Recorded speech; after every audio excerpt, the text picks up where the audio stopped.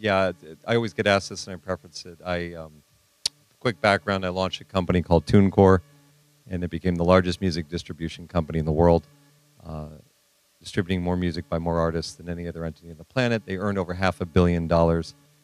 Basically, became the size of EMI in 3 years in regards to digital music sales. And a couple of years ago, launched something called Global Publishing Administration, which was the last time I was here, where we talked about the 6 legal copyrights you get and how you make additional money as the songwriter. In July of last year, I was thrown out of my own company along with the 2 other founders. So it's now what I'll call a bad cover band without a heart. It's really upsetting. That being said, it's been an interesting journey since I've left there, which ties into this, which is YouTube, which to me is really interesting. And along the way, if you have any questions, please feel free to ask. I hate standing still, but I think I have to because of the lighting, right? So I won't be paid if I just go up and down. That's fine. What's interesting is before I even get into YouTube, your money, and how to get it and why you've earned it, it's interesting to think about how all this came about, right? So traditionally, you record music, you write a song, and you record it. And that piece of recorded music has 2 copyrights in it. And one is for the recording of the song. So let's go to Arista Records. They hire Whitney Houston to sing a song. And when they're done, the recording of the song is owned by Arista Records. That's one of the copyrights. The second copyright is owned by the person that wrote the lyrics and the melody to the song. And in this case, it's actually, you guys know who? Dolly Parton. Dolly Parton wrote the song, I Will Always Love You. So Arista Records hired Whitney Houston to sing Dolly Parton's song, and when they're done, they have a recording. That recording has 2 copyrights in it, one for Arista Records for the recording, and one for Dolly Parton for the lyrics and the melody. If you're curious, the lyrics and the melody are represented by a C with a circle around it, and the recording is represented by a P with a circle around it. The P stands for phonogram, and the C stands for copyright. So those are the 2 pieces of copyright in every piece of recorded music. They're joined at the hip, but they also kind of work differently. And traditionally, what we did as a music industry is we would exploit the copyright. We'd find ways to make money for the people that own those copyrights off of it. And the way we traditionally did it in the music industry would be by selling pre-recorded music. You'd walk into a record store, you'd buy a CD or a piece of vinyl. You just bought it as a consumer, ka-ching, and that generates revenue for the people that own the copyrights. So what we had were consumers were going out and they'd buy pre-recorded music, myself included, and we go home and we listen to it after we got it, and that was basically it. That's what we would do with it, aside from the occasional mixtape to try to get someone to sleep with you. So, come on. So that's what we would do with copyright, is we would exploit it, license it, manufacture it, get people to buy it. And then the other way copyright traditionally would be exploited would be we'd listen to it on AM/FM radio and it would appear on television, and that generated some revenue as well, primarily for the person that wrote the song, the Dolly Parton, not for Arista Records. Well, consumers changed the way they began to get music, right? I mean, we all stopped sort of beginning to buy physical, and at one point sort of shifted into buying downloads, which was still buying pre-recorded music. So the same sort of concept still applied. You'd make money when the thing was bought, and it would get split between the person that wrote the song and the person that owned the recording of the song. By the way, the person that wrote the song, I call it the lyrics and melody. It's also known as the composition. That's the industry jargon for it. And if you represent the rights to the lyrics and melody exclusively, the administrative rights to that, it's called publishing. That's what music publishing is, which is just a word. There's nothing about it that's legal. You could say bananas. It doesn't matter what you call it. So people began to shift the way they got music from buying pre-recorded on vinyl and CD into downloading. Then what happened is we began to move into streaming. And what was interesting about that is we were no longer buying our own music and listening to it. We were renting somebody else's music. So who here uses Spotify? Anyone, right? What you're doing is you're paying Spotify a fee, or advertisers are paying Spotify a fee on your behalf to rent access to their music collection. So all you're doing is you're borrowing your friend's music collection. It just happens to be everything in the world and available 24/7, etc. But you're renting someone else's music collection, and when you stop paying them a fee, you no longer have access to that music collection, right? But what was interesting about that is you had this dynamic shift in the way money was being generated. It used to be money was generated when the thing was bought. The physical product was purchased. It was this one-time transaction. You bought it, in Walmart, Tower Records, Virgin Megastore, Amoeba, whatever it might be. 1698 exchanges over the counter. That was it. That was the economic transaction. That was the whole 9 yards. And what would happen is the store would take a piece of that, and then they would pass the rest of the money back to the distributor, who would take a piece of that, who would pass it back to the record label, who would take a piece of that, who would give it back to the artist if they were recouped, who would take a piece of that, and some portion would get paid to the songwriter, the Dolly Parton, as well, for the manufacture of the CD. With streaming, you get paid not when you buy it, but every time you listen to it. And that's what's radically different. I mean, one of my favorite Beatles songs is Paperback Writer. The guitar tone in that song is insane. I don't know how the fuck they did that. But every single time I listen to that song now, every single time, the entity that controls the rights to the recording of the song and the entity that controls the rights to the lyrics and melody, one or two entities or however many, get paid. Every single time. Think how many times you listen to your favorite song. Right? So the question that's out there in the marketplace for artists, well, is there going to be enough money for artists on streams? Will the number of times a song gets listened to end up equaling more or equal than how much the artist used to make when the pre-recorded music got sold? It's actually a loaded question because the majority of the world's artists never made a freaking penny off of the sale of pre-recorded music, and everyone seems to forget that most artists were never allowed in because you had A&R people, and of those artists that were allowed into major record labels, 98% of them failed, and of the 2% that succeeded, less than 0.5% ever received a band royalty, ever, ever, ever. So when you hear people complaining, and some industry professionals complaining, it's a bit disingenuous because we've never had a world of nirvana, no pun intended, where artists were just swimming in cash. I mean, we had Madonna, U2, and you kind of run out very soon thereafter, right? Most artists just didn't make it. So we've never had this world of fabulously wealthy artists. It never existed. Anyway, so that's the question, right? Will streaming sales offset pre-recorded music sales? And if you can remove a middleman, right, instead of the artist going to the record label to get into iTunes, it sells, iTunes pays the record label, they pay the artist, you've just inserted a middleman, and that middleman is taking a piece of the money. If you're going directly from here to the artist, how does that impact things? Well, this is kind of funny. Take a full-length album. Back in the old days of Tower Records, it was for sale for $16 or $17.98 on the shelf of Walmart. Right? When that album sold, how much do you think the band earned as a band royalty? Guess. But penny rate, guess. Off of $17.98, just throw out, so sorry, 10% off of $17.98, $1.70. Little high, around $1.40 to $1.70, so more or less right. Right? So that what would happen is it would sell, but the band would be recouping an advance given to them, so they would never get the $1.70. Now, let's go to iTunes. You sell a song for 99 cents. Steven, how much do you make on a 99 cents download in iTunes? All right, 70 cents. You sell 2 songs, you made $1.40. That's as much money as you would make on selling a $17.98 list price CD in Walmart. And you're not unrecouped, so it flows right back to you.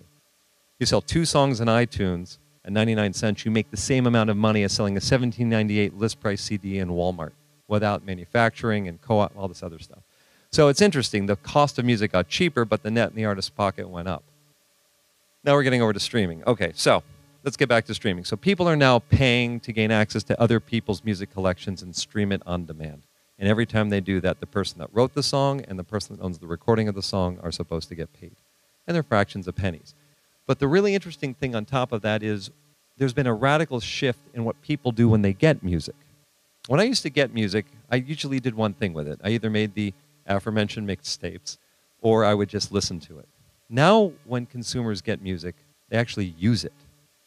Right? And they use it to put in YouTube videos. They use it to put on their blog. They use it to file share. They use it for scan and match. They use it to instant message. They actually create another piece of copyrighted protected property, someone using this other person's pieces of copyright protected property. They use music, and they're not supposed to, according to the way copyright law works. You're not supposed to take my song and my recording and stick it into a video. You need a license for that. That's the way this industry works. You can't do that. So we're the Recording Industry Association of America, so we're going to sue your ass and stop you from doing it. Because who the hell are you to do this with our copyrights? And that's what that's all about, by the way. It's stopping other people or entities from using copyright. You can't do that. So let's alienate our consumer base and sue them. Anyway, along the way, the United States government said, wait a second, we got this new thing called the internet. And we don't quite know how this thing's going to pan out. And what we don't want to do is stifle it from growing into whatever it's going to become. Because if we do that, it'll never become this thing that could be great. So we want to have a way to protect them while simultaneously protect the copyright holders. And one of the ways we can do that is by creating something called the Digital Millennium Copyright Act. And what we're going to do is put something there called the Safe Harbor provision. So safe harbor is you're a boat on a choppy sea, and you can pull into a little harbor, and the sea's not choppy, right? What the courts decided and what the government decided and passed legislation, the law around this is, if you're a website like YouTube, tail end of a cold, and you have a video on YouTube, and that video has music in it, and there hasn't been a license issued to YouTube from Arista Records, as an example, we don't want YouTube to be sued into oblivion. So what we're going to do is say, YouTube, we're going to protect you from having your ass handed to you. And what we're going to do is put the burden on Arista Records to go and find their video, their copyright being used in your videos on YouTube. And when they find it, they have to notify you, and then you'll have to take it down. If they do that, you can't be sued. It's called the Safe Harbor provision. And this is why YouTube is continuing to grow and has been able to grow, and other websites. If users, this person right here, goes to YouTube, uploads a video. YouTube has no idea what's in your video. It turns out it's got the Beatles in it, right? What happens is EMI Records finds it on YouTube, says, YouTube, you can't have Beatles in his video. YouTube takes it down. That makes sense? Right? That's a safe harbor provision. Well, unfortunately, it's a bit of a whack-a-mole game, as you can imagine, because there's a lot more of us than there are of them. And there's just billions and billions of videos going into YouTube. But what's most fascinating is that we as consumers, as music fans, are now using the music. So the question is, what would happen if we could find a way to monetize the use of that music? Right now we've been fighting it. Stop it, stop it, stop it. Well, wait a second. Why don't we find a way to make money off of it? So this ties into the YouTube opportunity, because YouTube is the #1 place on the planet where people go to use music. It's also the #1 destination site on the planet for people to listen to music. You know, you guys probably know better than I. Most people under 30 literally go to YouTube to listen to music. More go there than Spotify, Rhapsody, Deezer, Symphony, all the other digital music services combined. I mean, YouTube's like up here. So there's some stats. They have more than 1 trillion annual views. These are now outdated, by the way. They have over 800 million unique users each month. That's actually over 1 billion unique users each month now. And it's insane. It's like, what's the population of the planet? Jesus, okay. 4 billion hours of video are watched each month. 25 billion views a month of videos with music in them. 25 billion views a month of videos with music in them. 52 million people watch the Super Bowl. 72 hours of video are uploaded every minute. 70% of YouTube traffic comes from outside of the United States. And as far as how it makes money, literally what they do is they put advertisements on their videos. That's it. They either put an ad on top of it with text or a banner, or they put an advertisement before it, in the middle, or at the end of it with a video commercial. That's it. 2011, they did about $3.6 billion in ad revenue, and in 2000, actually that should be 2011, up 100%. That second stat, up 103% over 2011. That should be up 103% over 2010. 2010, they did about 1.5. 2011, they did about 3.6. 2012, they're supposed to do in the neighborhood of $7 billion. Some people have them generating $15 billion in ad revenue off of YouTube over the next 6 years. The point is that as they get more videos, they can slap more ads on them and make more money. So now I'm going to tell you, I hope, a semi-interesting story on how I discovered the YouTube opportunity and sort of got my mind around it. So I have this friend. His name is Scott. And Scott wrote the theme song to the NFL for Fox Television. Right? I mean, go Scott. That was like 17 years ago. I think he also wrote the theme song for Have a Coke and a Smile and Snickers and some other stuff. So Scott, as a songwriter, became a member of something called a performing rights organization.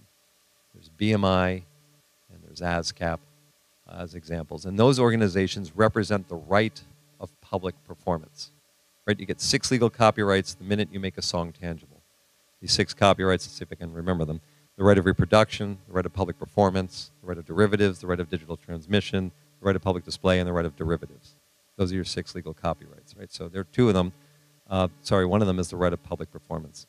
So every time Scott's song is performed on television, Scott's supposed to be paid. It doesn't matter where in the world this happens. Now, how in the world is Scott supposed to monitor global television? He can't, just like most of us can't. So he goes to BMI or ASCAP or CSAC and says, I want to hire you to work for me. And he grants them the right to the right of public performance, and then it's their job to go out and monitor the world to do this. Right? And so they go out in the world and they do this, and they come back to him. And about, I don't know, a decade ago, they came back, and Scott got the royalty statement and thought it might not be accurate. Like, I think I'm getting more play on television than I'm being accounted to for here. I should be getting paid more. So to prove it, he went out and he built a system. And it took him a long time to do this, and this is my presentation of it. He created a giant TiVo, or DVR, where he literally now records in 14 countries, 355 network broadcast television stations, and records what they broadcast 24 hours a day, 7 days a week, every microsecond, onto a freaking hard drive. Right? So he's got all the hundreds of thousands of hours of TV programming from around the world.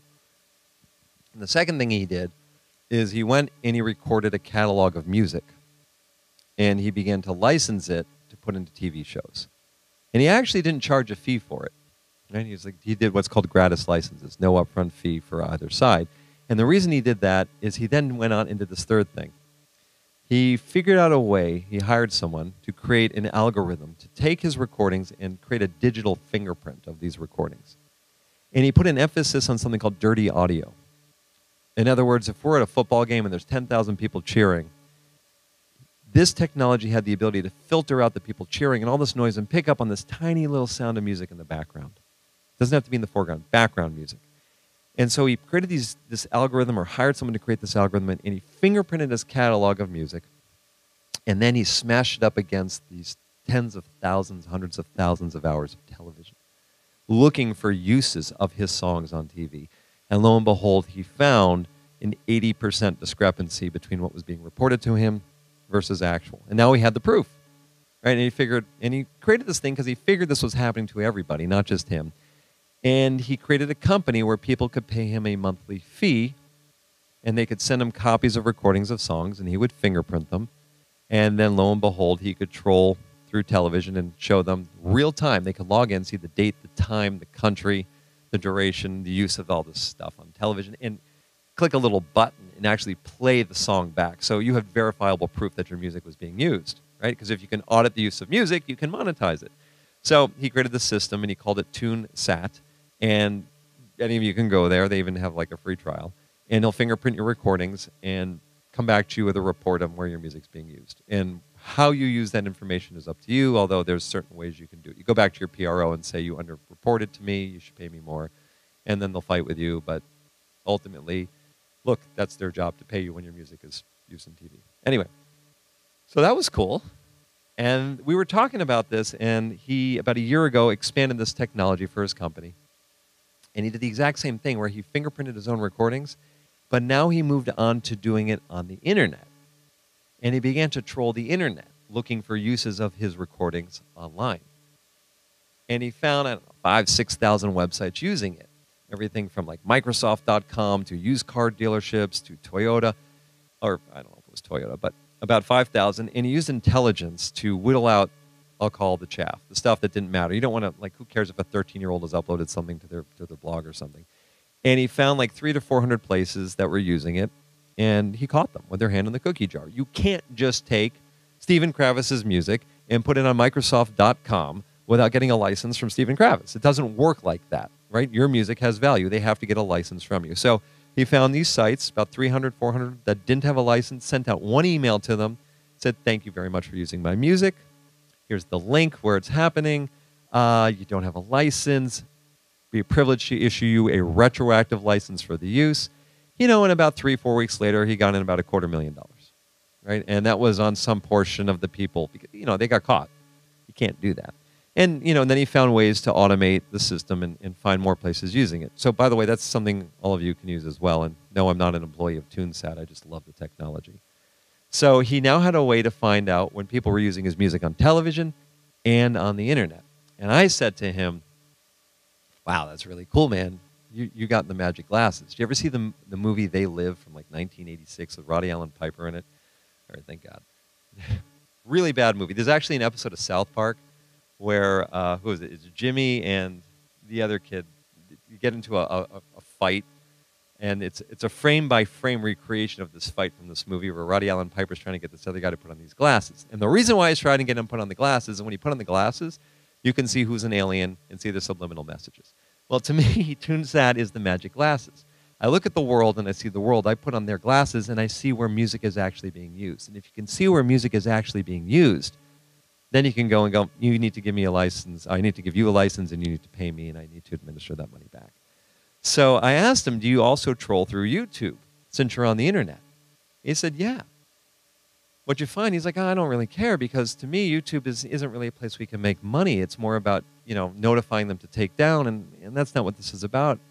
I said, really, you can make money. How many videos did you find? And we did some research, and he found like 3,000 videos, 4,000 videos on YouTube that had his music in it. And I went and I looked at them then, and I added up the views, and he had like 400 million views on these videos. You guys ever see Annoying Orange? Yeah, okay. So there was an Annoying Orange video which had like 120 million views with one of his songs in it. And I said, let me explain to you how YouTube works as far as making money. So if you can go to the next slide, and we'll get into the way YouTube works. All right, and let me start with a simple explanation. 3 fingers wiggling. I take a video of that. I own the copyright to my 3 fingers wiggling video. No one else can use it, right? Harry Potter, Warner Brothers can't take my 3 fingers wiggling and stick it into a Harry Potter movie. They need to get a license from me to do that. So when you make a video on your iPhone, your Android phone, or wherever you do it, that's a piece of copyright protected material that you own. Now what you're doing when you go to YouTube is you're uploading it to YouTube and you're granting to YouTube the right to let other people watch your video. You give them a license. YouTube has a program called the YouTube Partner Program, which is open to everybody, where you can become a partner of YouTube. And what that means is you're saying to YouTube on my video that I uploaded to you, I'm going to grant you the right to make some money on that. You can put advertisements on it or before it. And when you do, we're going to share the revenue. That's the YouTube Partner Program. So if you create a really exciting 3 fingers wiggling and you get a lot of views on it, you'll make more money than if you make a very boring 3 fingers wiggling. And the way it kind of works is YouTube and Google will sell advertisements into it. There's different types of ads, and I can get into that if you want. And it makes money because the advertiser pays YouTube for the ad or Google for the ad. They take 45% and they pass through the other 55% to you. That's the simple, basic economics of the way YouTube works. So when you go to YouTube and you sign up, you have an account with YouTube. That account is called a channel. That's what's called a channel. And when you upload your video, you're uploading it to your channel. You can upload 1 video, you can upload 2 videos, you can upload 1,000 videos. There's a guy named Alan. And Alan created an account on YouTube. And he decided he was going to upload videos of people talking about video games. World of Warcraft, I don't know, Lara Croft, whatever the kids are playing these days. Easter eggs or whatever it might be. And literally camera like this one and started recording this. And over the years, he has, I don't know how many videos he has up there, but his videos in his YouTube channel now get over 1.1 billion views a month. That's a lot of views. Not only does he get over 1.1 billion views a month, but because he's on YouTube, he has information on all the people that watch it, how old they are, where they live, how long they watch, when he loses them, etc. And if you get to the point where you get enough people watching your videos in your channel on YouTube, and you're a partner of YouTube, you can approach YouTube and go, you know what? Right now, you're selling my inventory. I've created it, I'm going to use metaphorically, I've created a TV show. Here it is on YouTube, and you're selling ads into it. I want to sell some of those ads myself. So let's get into the money. Your 3 fingers wiggling, you upload it. Not many people are going to watch it. Maybe you're doing 30 cents to $1 per 1,000 views. As more and more people watch it, you get 100,000 people a month are watching the videos in your channel. 200,000, 10,000, pick your number. The numbers can go up because you're more popular. More popular TV shows, more popular channels make more advertising money, right? If you got a popular video, it's like a hit TV show for its 20 seconds. So the ad revenue can move from 50 cents to $1 per 1,000 views. It's called a CPM. $2, $3, $4, $7, $8, $9. If you're getting 1 billion views a month, you're in the, like $5 to $12 range on each one of these videos. It can get really high. But what you can also do is you can take some percentage of your monthly views and you can package them together. And you can go and do your own direct advertising sales. I hire people to come work for me. They're literally an ad sales team. And I get a contract with YouTube and say, I want to do some of my own direct ad sales. Instead of you selling ads into my videos, I want to do it. And I go and I approach New Line Cinema because they've got the new Spider-Man movie coming out. And I have all these people that watch my reviews of the Spider-Man video game over here. And I know the 13 to 25-year-old males that live in the northeastern part of the United States or whatever it might be. And I can go to New Line Cinema and I can say, I've got your demographic. I can prove it. They're watching my freaking videos. This is who you're trying to reach. So I want to charge you $30, $40, $50 per 1,000 views. And you know what? New Line Cinema is going to pay it. Because as you're able to give the advertiser their exact access to who they're looking for, they're willing to pay more money. So you can really drive up your CPMs. Now, that's what a channel is. You can do a channel on diapers, diaper care, babies, dogs, cat. You can do a vertical on anything you want. Another example of a channel is called Vivo. Vivo went out and got the rights to Three Fingers Wiggling, only their music videos. They're Britney Spears, they're Smells Like Teen Spirit, they're Justin Timberlake, they're Radiohead, they're the official music videos. And they created a channel on YouTube called the Vivo channel, and they upload these videos into the Vivo channel, and there's advertising that appears in front of it, and they do some of their own direct ad sales, and they get a lot of views, somewhere between 2 to 3 billion views a month, and they're doing, my guesstimate is somewhere between $200 to $300 million a year in ad revenue off of YouTube, off of music videos. It's MTV. This guy, Alan, he's doing pretty well for himself as well, my guesstimation, but here's this other cool part of YouTube on the channel side. So I'm Alan again, and I'm uploading videos to YouTube about video games, and I learned that this gentleman right here also has a YouTube account where he's uploading stuff. Look, you got an Atari joystick, perfect. So he's uploading videos on video games as well to YouTube. And I learn about you, and maybe you've got 100,000 views a month, 10,000 views a month, whatever it might be. I call you up, and I say, hey, listen, keep control of your account, but I have an umbrella that will allow me to link my account with your account on the business side. So I'm getting 1.1 billion views. You're getting 100,000. Together, we're getting 1.11, whatever it is, billion views a month, right? And, oh, you have an account too. Let's add you into my umbrella. Add your views in, and so do you. And by adding all of you under my umbrella, we increase the monthly views of what's called a network. My network is my channel plus all of you under my umbrella. Each one of you control your own channels. You upload your own videos. But I get the benefit of adding together you plus you plus you plus you plus you, all of you together with mine. And guess what? When I do direct ad sales, I have more ad inventory that I can go and get. I can raise the amount of money that you're making. I'll give you access to tools to make more videos. I'm a big deal with YouTube, so if there's any problems, I can deal with it. I can teach you best practices. And that's what's called a multi-channel network, MCN. So you might have heard this, you might not have, but this is what a multi-channel network is. And this is right now all the rage out there. You've got companies like Maker Studio. God, there's a whole bunch of them. Big Frame. I'm forgetting off the top of my head.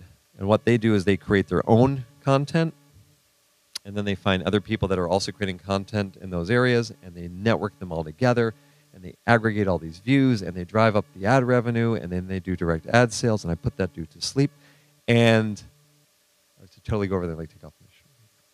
And this is how they're trying to make money.